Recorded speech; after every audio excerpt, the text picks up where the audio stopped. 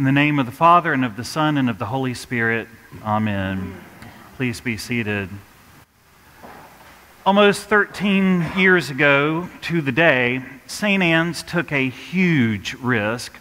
I would say one of the biggest risks in its 111-year history up to that point. At the time, things here were tough. I remember hearing stories about how the wardens, the treasurer, the secretary would stand each month with the bills in their hands trying to decide which ones St. Anne's could afford to pay that month.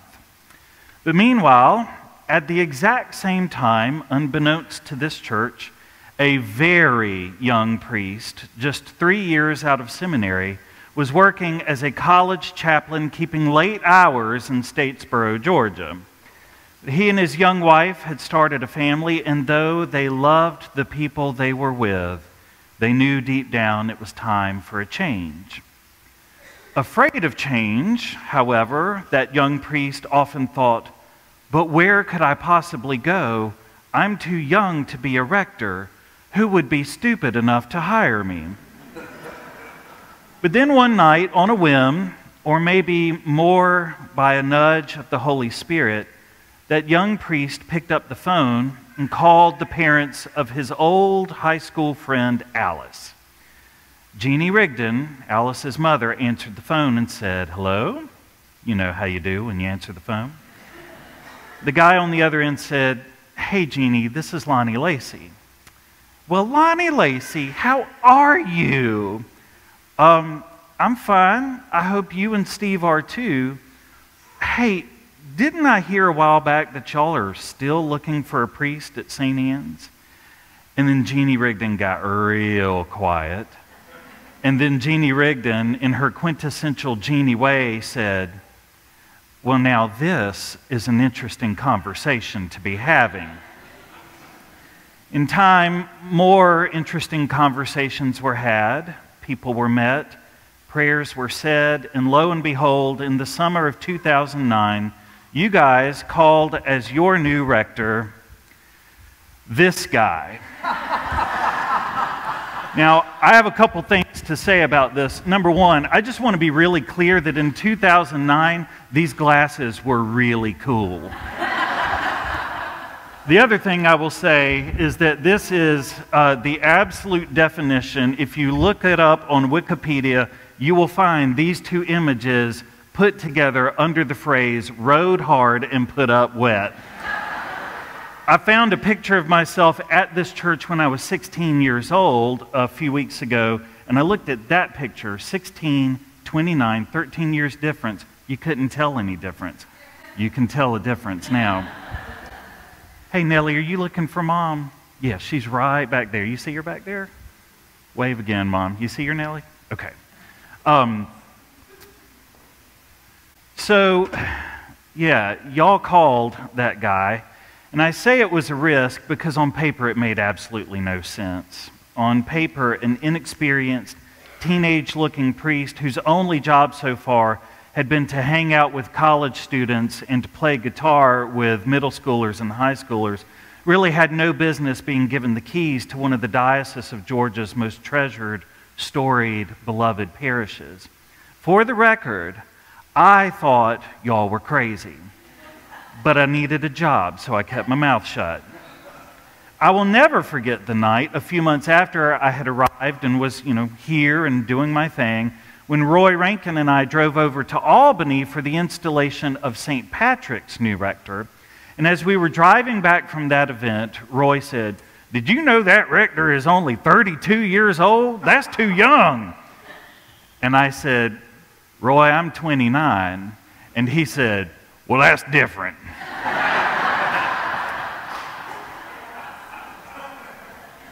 I say it was a risk, and in some ways, in the way that all good things are always a risk, it was. But we know that it was more than that, don't we? Looking back, we know that even as y'all were wondering and worrying and looking and discerning and praying, I, at the same time, was wondering, worrying, looking, discerning, and praying. But far more importantly, at the same time, The Holy Spirit was moving, preparing, teaching, forming, readying, connecting, and calling. I say it was a risk, but really it was just the Holy Spirit. Y'all, we did not do any of this. All we did was say yes when the Holy Spirit finally showed us the way. In today's gospel, Jesus is preparing his disciples for the fact that he too will soon leave them. Can you imagine what that would have been like? It's one thing to lose a rector you sort of like, but it's a whole other thing to lose Jesus. And he had come back from the dead, and everything was now so full of hope. Everything was brand new, and it all felt so right. Life was good, and the disciples probably thought that it was going to stay exactly that way forever.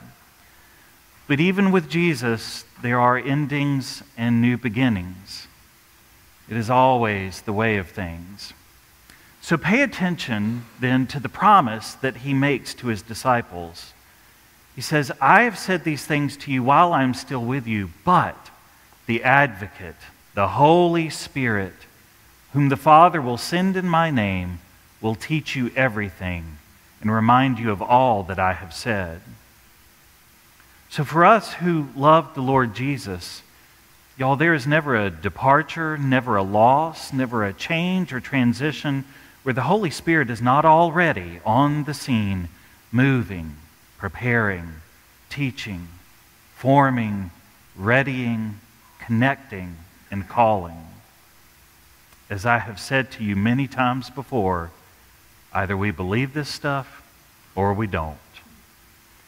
So yes, after 13 wonderful years, I'm leaving St. Anne's. It is not easy, but it is time.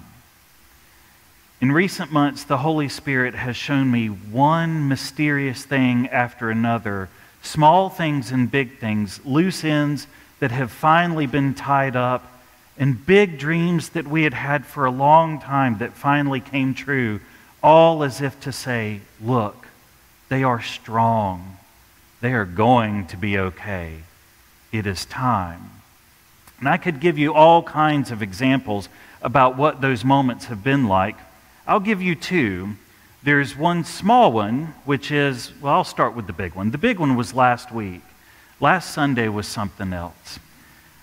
And I don't know how y'all felt, and I actually had a hard time figuring out how I felt afterwards, knowing what I knew I was going to do to you 2 days later. And I thought, was I happy? Well, sort of. Was I sad? Well, yes. Was it bittersweet? Well, absolutely. Was it kind of fun? Well, yeah. Stan, I hope you still have that check and that it's going to be up there forever. But what I realized later this week is that what last Sunday was holy. It was a confirmation that the Spirit of God lives in this place. And in that moment, I knew it's okay. They're going to be okay. It's time. The other confirmation, one of the small ones, is that a couple weeks ago I was working late in my office past sundown, which is hard to do at this time of year, so I was here really late. And all of a sudden, I looked out my window and something seemed sort of strange. And so I went out that little side exterior door I have, and I looked, and all the ground there in front of the ministry center was illuminated. There are new lights that have been placed up on the ministry center. Y'all, I have been trying to get those lights up there for like the last 5 years so that when the time changes and the kids are out there playing in the middle of the winter, it's safe for them to do so. And God bless every junior warden who has done a piece to get us there and to get us there and to get us there. But I thought it was never going to actually happen. And all of a sudden, Kathy Moreno finally found the electrician to do it, and there are lights. I know that sounds so stupid, but there I stood in the light of the Lamb of God, just like it says in the book of Revelation today, they will need no more sun or moon, for the Lamb will be their light. And I thought, okay, I hear you. I hear you. Lots of little things and lots of big things have let me know that it is going to be okay, and that it's time. And y'all, that's the funny, beautiful thing about call. The Holy Spirit never, ever, ever, ever calls one person to something new at the expense of somebody else. If this call is genuine and true, and it is, if God has wonderful things in store for the Lacey's and for the people whom we will serve next, and He does, then God has wonderful things in store for you too. As an old friend of mine likes to say, you ain't about to be no fatherless child. In the meantime, it still hurts and it's still hard. So today, if you are mad, be mad. If you are sad, be sad. But don't be mad or sad forever. And if you are one of the ones who's just downright happy about all of this, well, God bless you. I'm glad I finally found a way to make you happy.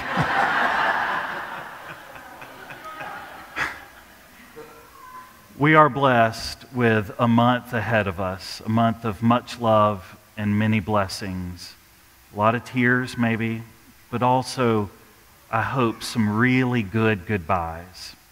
So let's make the absolute most of it. And in the meantime, as we look our way toward Pentecost, hold on to the Holy Spirit and never, ever, ever forget that the Spirit is already on the scene, moving, preparing, teaching, forming, readying, connecting, and calling. Jesus promised He would be, so you know it has to be true. Amen.